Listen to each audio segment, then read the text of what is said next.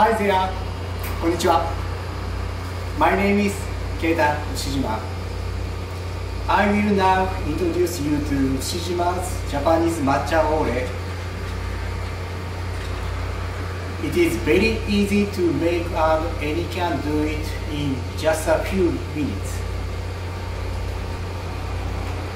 Please prepare 1 teacup and a spoon.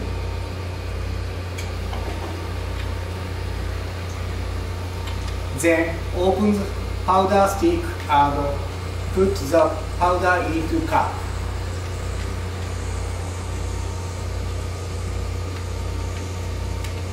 Then pour 120 ml of boiled water into the cup. Then slowly mix the powder with the water. Then speed it up and stir. Please keep stirring until the surface is fluffy. It is ready in no time. It's sweet and creamy.